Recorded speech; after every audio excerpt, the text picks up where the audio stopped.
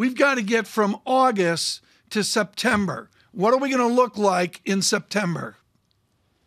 Well, thanks, Tom. So look, I do think markets are in this interesting pause, this interesting quiet before you have a lot of incredibly important events that are all arriving in September, October, right? We have an important Fed meeting in September where we think the Fed's going to hike another 50 basis points. We have inflation that's going to be coming down, but we think it's going to be coming down slower than probably the Fed would like.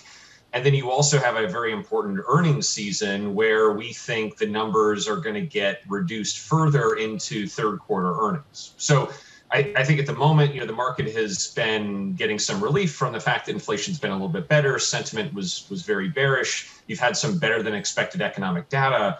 But I don't think these issues have been resolved, and we still think that the Fed has more to go, and then also will ease policy less next year as they want to stay serious about inflation. Andrew, at times, and I'll say this for you, I think you and the team have unfairly been described as perma-bears. You weren't in 2020, in spring 2020. In fact, you were out front saying, let's buy this market, let's go, let's go, let's go. Can you tell me the difference between now and then? Because for a lot of people, they're conditioned by that experience, Andrew. They just remember people telling them, don't buy this, don't buy this. And then we got 40% down the road off the lows and they realised they'd missed the rally. Andrew, what's the difference between now and then? What are the signals that were triggered then that you said buy that aren't being triggered now?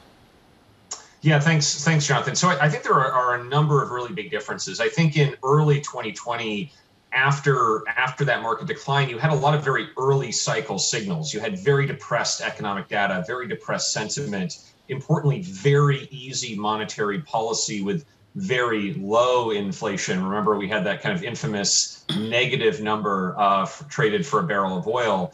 And you had very low valuations, or much, much lower valuations, all those things coming together, a lot of things that you usually get kind of around a recession. Now, I think as we kind of fast forward to today, I mean, valuations aren't necessarily expensive on all asset classes, but they're nowhere near as cheap as they were in early 2020. But I think more importantly, the monetary policy backdrop is night and day. It's gone from kind of whatever it takes response to an unprecedented pandemic to one of the fastest paces of rate hikes that we've seen in the last 30 years, and attempting to get in front of some of the highest rates of inflation we've seen in the last 40 years. So I think it's that resolve from central banks, especially the Fed, that we think continues. That's one of the big differences. So, Andrew, all of that makes logical sense, and yet we've seen the return of the meme stocks in recent weeks. Speculative behavior that we all thought was going to be long gone in an era in which central banks are tightening policy. What kind of signal does that send to you, and how hard do you think the Federal Reserve is going to have to push back against that kind of behavior?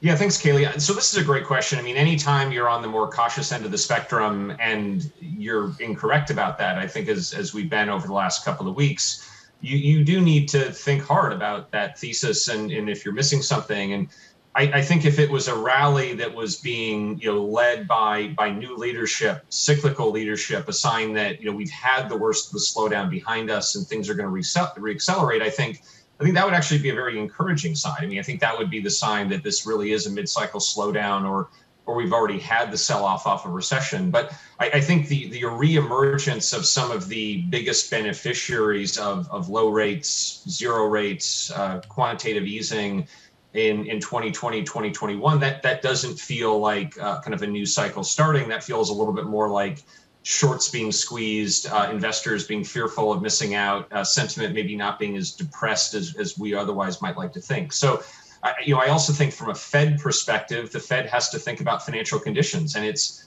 goal is to tighten financial conditions. And so again, as we've seen stocks bounce back, and as we've seen some of the most speculative areas of the market bounce back, that's going against one of the things the Fed is trying to accomplish. So Andrew, when do we get the wake-up call? What's the wake-up call look like? What are you anticipating? Is it one speech from Chairman Powell next week in Jackson Hole, Wyoming? Is it the data? What is it? Yeah, so I think it's a number of things I think we need to look out for. And again, I do think this upcoming window for markets is pretty important. I think if worse things are going to happen, or if trouble is going to emerge, it's going to happen in the next 2 months, or it's not going to happen. So I think that trouble would come from inflation not coming down as fast as expected. So the upcoming CPI, especially core CPI, core PCE, not declining as much as the Fed would like. I think that would push the Fed and push the market to remove their rate cut expectations from next year. And we like pushing against those rate cut expectations next year. We also like being long the dollar for those reasons. And then it's the earnings data. I mean, this has been something that my colleague Mike Wilson in the US or my colleague Graham Secker in Europe have been very focused on, is a view that the earnings expectations they think are too high. Now, the third quarter is often a relatively weak quarter seasonally for earnings. That's often when companies come out and take guidance down. We'll see if that happens again. But our expectation or our concern is that the risk of that is still elevated, and we'd like to get through that third quarter earnings season first.